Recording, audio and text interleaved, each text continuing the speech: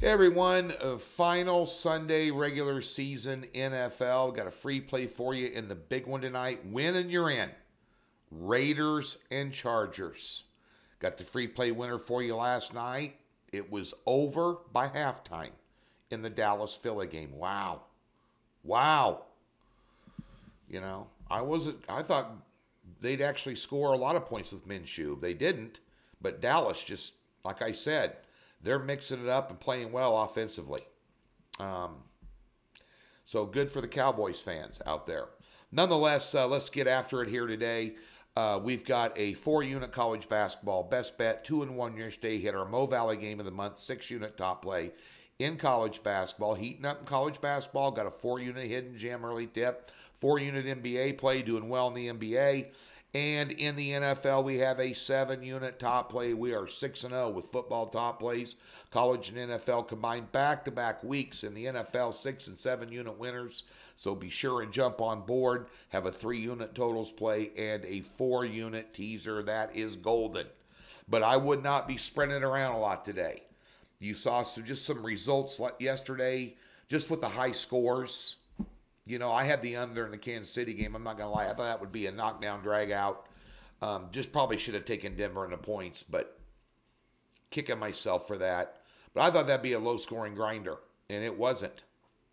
So that surprised me. And there's going to be some surprises today. Not going to be a surprise with my top pick. I can guarantee you that right now. Boom. Bank it. Get over to Doc's, free $60. This game tonight here at Allegiant Stadium in Las Vegas, win and you're in. That's it. And you've got the Chargers laying 3 on the road here, total around 48.5, 49. I'm going to go with the over. You take a look at the Chargers, number 3 offense in the NFL, number 26 defense. Now, the Raiders have not been scoring a lot lately, although they just ran through the Colts last, like a hot knife on butter. But they get Waller back at tight end, and that is like Kansas City having Kelsey back after a long. My boy's right here. He's that type of tight end. He's a difference maker, and you can do a lot more offensively with him in the game. And he keeps defenses a lot more honest. They can't tee off on the quarterback. They can't set up to stop the run because they leave the middle seam open and the drag routes he does. And he's just a difference maker for them. And I think offensively they'll do that tonight. And bear in mind that the Raiders' number 23 defense is going up against the number 3 offense. And both teams are going to pull out all the stops. They're going to pull out all the stops to win this game. I don't see a 10-7 ball game here. I don't see a 17-14 ball game. I think the side play is too close to call.